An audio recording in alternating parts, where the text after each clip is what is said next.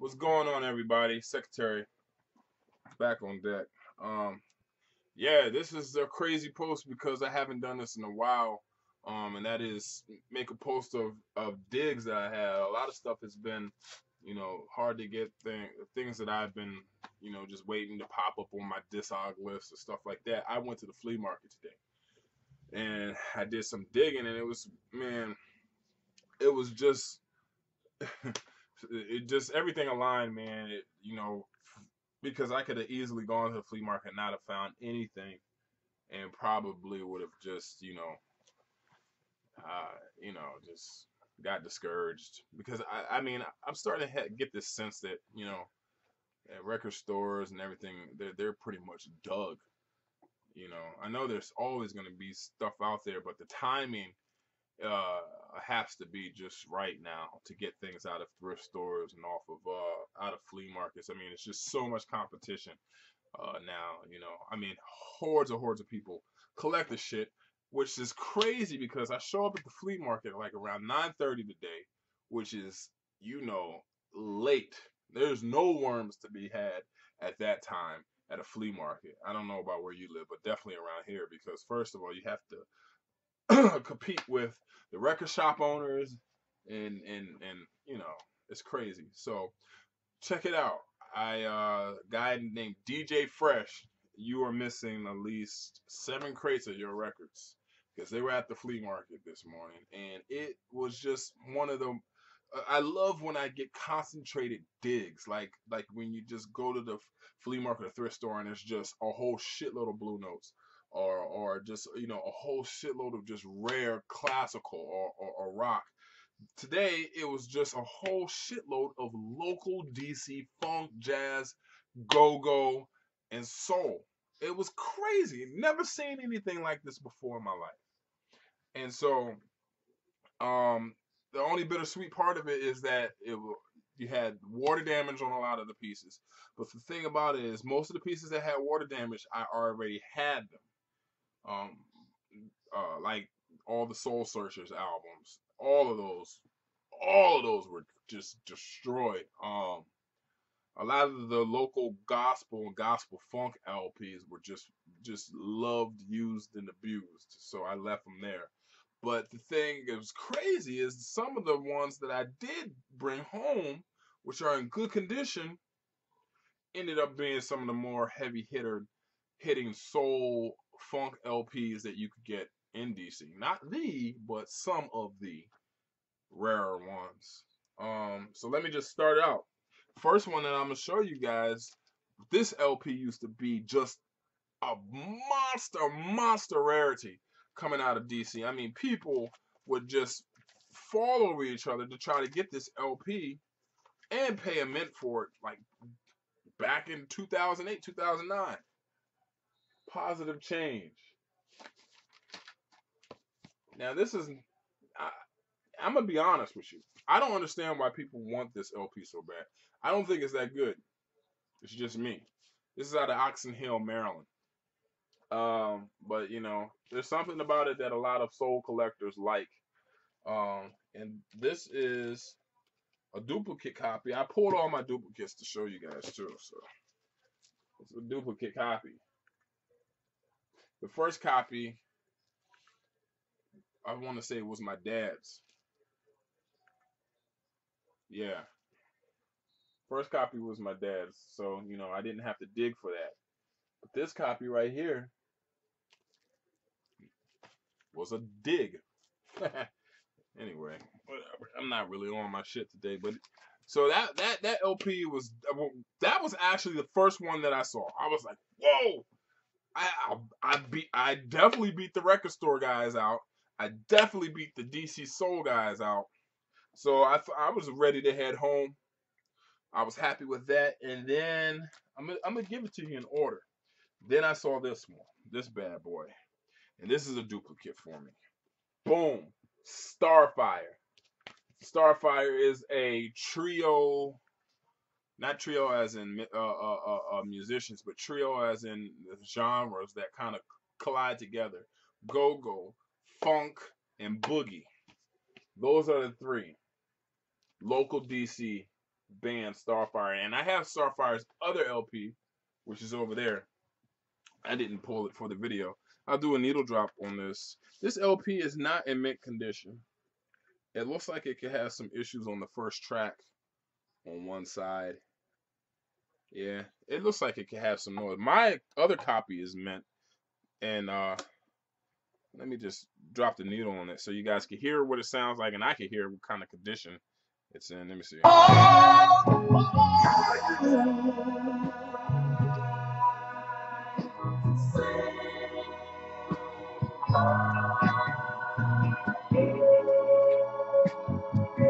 Listen, baby. That's soul right there. You listen to Soul Controller, you have this? This song for you. Next song, let's see. This is obviously the slow side. Hold on. Yeah.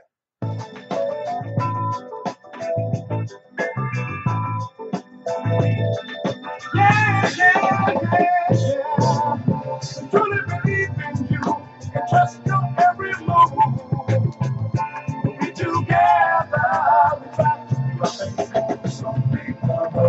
So they must have said they must have separated into sides as far as what music. I guarantee you this is probably going to be the faster, more funky boogie type stuff. Let's see.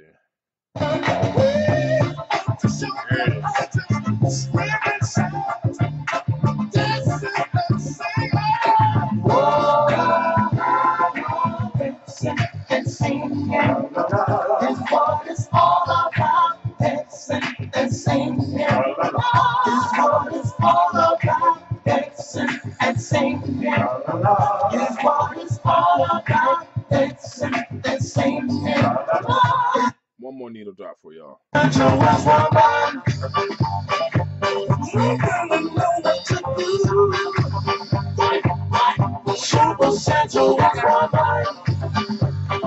Enough of that. Moving on. So yeah, man, this is, I mean, you can see this is crazy. This was a DC soul finding day today. Absolutely crazy. Next one, which is another duplicate that I got. Now this is more of a go-go boogie outfit. Not so much the soul, just go-go boogie. The Mighty Peacemakers. My original and my duplicate that I got today. And this for my man Dave Fatback.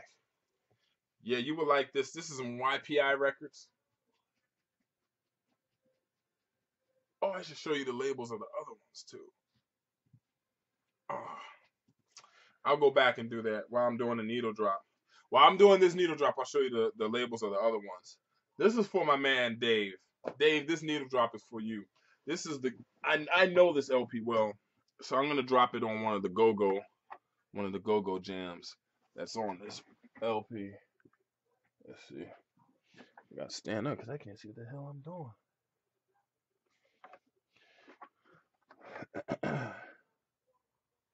I can't see. Lighting, man. What, I have a light go out in here or something? I can't see a damn thing. Hold on, guys.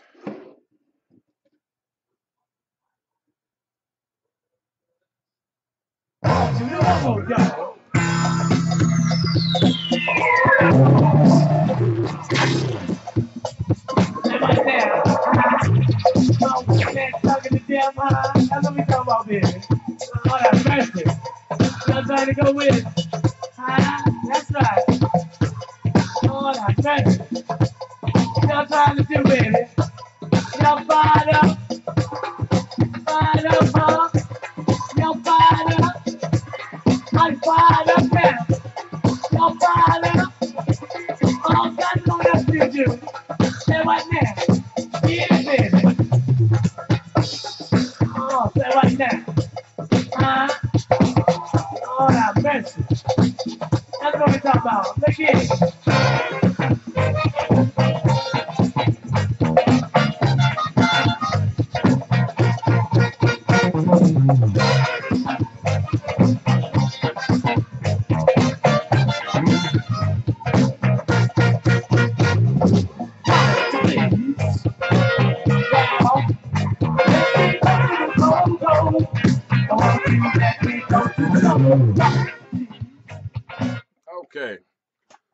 little taste of that. That's some real DC flavor right there. I mean, that's Go-Go, man. You know, Go-Go is DC's take on MCing back then. That's the type of music that the local MCs decided to do their thing over. Okay, so here we go. Rare LP that wasn't a duplicate that I was just floored when I found. Check this out. This is Slow Your Body Down, Clifton Dyson. And look at that picture. That artwork. Yeah, this is some Northern Soul boogie at times. This is 1981 now. So you're not gonna find heavy hitting funk. And you know, I'm gonna be honest, the condition of this record could be a lot better. But I was just excited that I couldn't ask for a better sleeve. But the condition of the actual LP itself is not that great. But it's listenable and it's collectible at least. Any more scratches, any more damage, I would have probably still got it for the cover, but I wouldn't have been as excited. This is pretty rare, and yeah, anything Clifton Dyson is very collectible. Local cat, man. So let's see. So now it gets interesting. I found a lot of go-go, and you know, I see it all the time being in DC, but today was just go-go pieces that I have never seen before, like this one. This is the Groupies Mass Extension. And look at that label. That label literally is printer paper, y'all. And DJ Fresh has his name on it.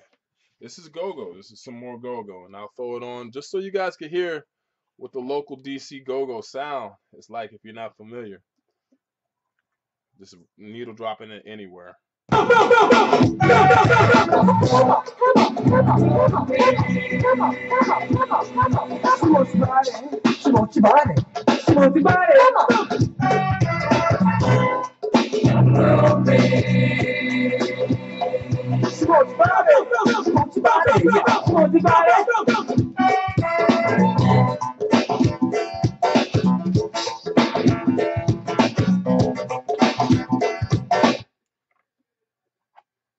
Some of that stuff gets really exciting. So then I started finding test pressings of go-go. And this is where it gets really interesting. So I'm digging, and I ran across this test pressing by CJ's Uptown Crew, which I've definitely heard of. Heard of CJ's Uptown Crew. Never.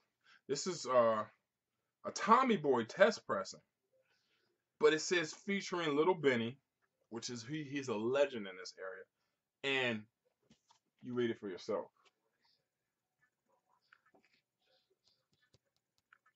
Little Benny and Juju. And so I got to thinking, I'm like, well, damn, is that Plunky and the oneness of Juju? It has to be. It has to be. I mean, we're talking about the same time period. We're talking about DC. Those cats are planted their roots in DC. Did their thing on Blackfire Records. You know who I'm talking about? I'm talking about these guys. Juju. You guys, that the African Rhythms Juju LP made its way around the VC at one point.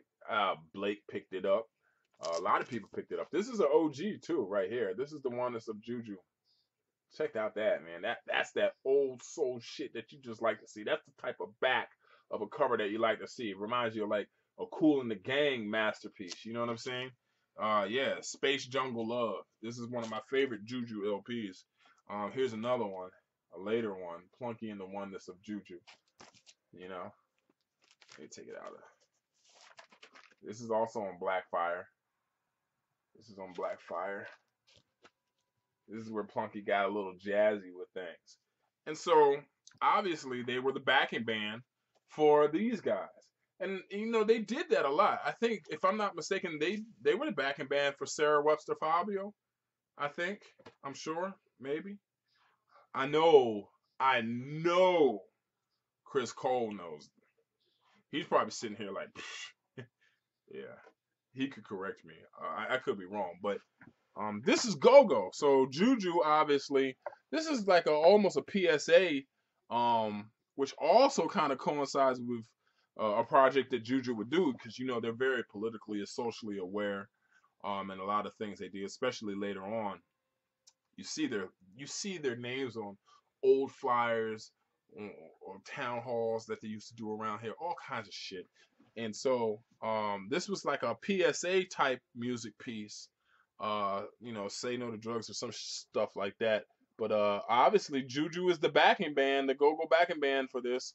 They're doing something on it. I'll just do a needle drop. Prominent stars and sport figures are all speaking out. So let's go live without the Calvin rollout on the city. Drugs are destroying us and our future. You know who's selling those drugs. Say no to drugs. That's the right that everybody. The only people that can save us follow us. And then the flip side is the song, I want to say. I know I listened to it earlier. Maybe not. Alright, now get it, y'all. That's a little bit. Keep it in the pocket, baby. And also, we're gonna bring the big brother Jeff and also Tiny, and also the big brother Squeaky up here, so they can say a little positive things to you, so you can know where they coming from, y'all. Because you got the whole drugs now, so all you got to do is do it, y'all. Big brother days in the streets to pay all things we abuse, the things they sell. It's just interesting, man. It definitely is dated. I mean, that's what was going on in DC at the time in the 80s, man, that's it. So, moving on. Oh, yeah. Yeah. So, I found, this was something I didn't know exists. Here's the Mighty Peacemakers. Here's a 12-inch on YPI Records. And I had never seen this before. Same song that's on the LP that I just dropped for you guys. So I'm glad to have that. I'm always glad to have local stuff. I'm saving the best for last, of course. And then I found Poor Righteous Teachers, the LP, man. That old school rap, that old school hip hop. Rock This Funky Joint. Do you guys remember Rock This Funky Joint? Hold on. Let me. I gotta just drop it just for the old school. Rock This Funky Joint, y'all. Hold on. It needs to be clean, so it might be noisy.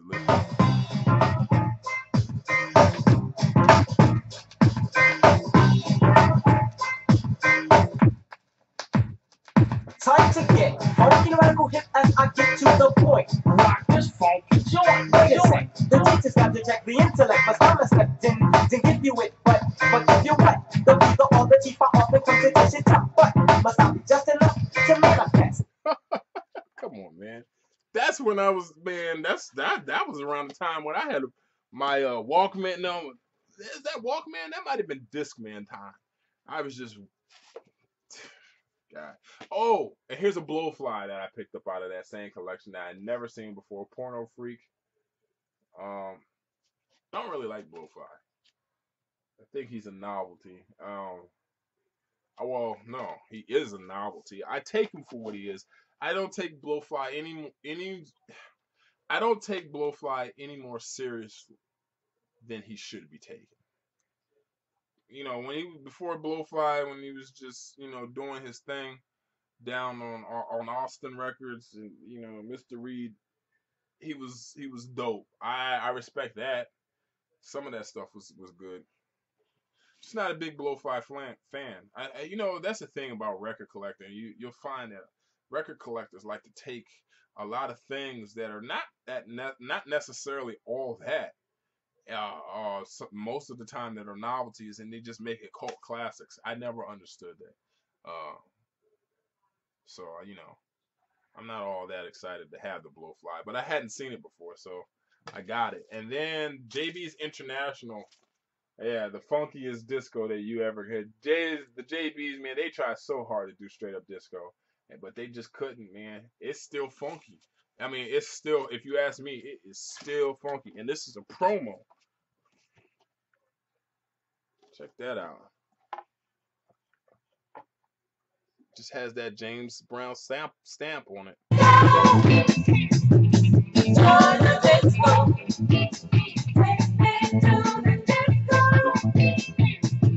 So when a disco sound like that.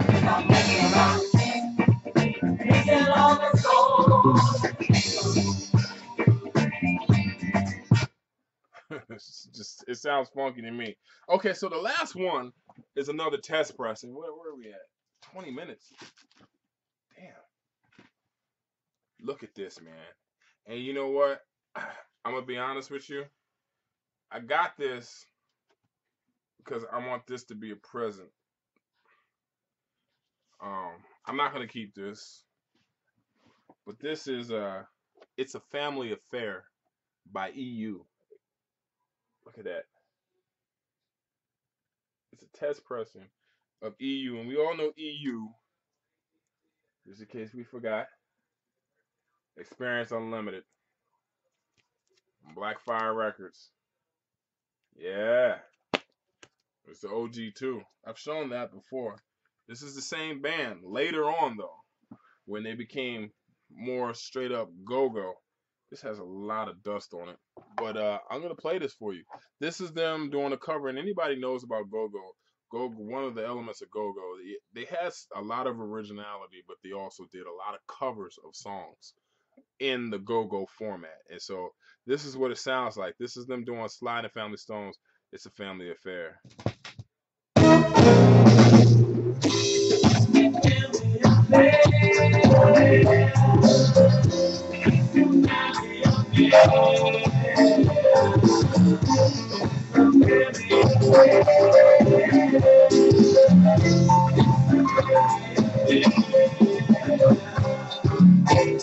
One child grows up to be somebody just not the line. Another child grows up to be somebody just not the line. Hard love in a broken girl. You see this in the blood, yeah. Broken, good the mom. Ain't no blood sticking around. It's a fact.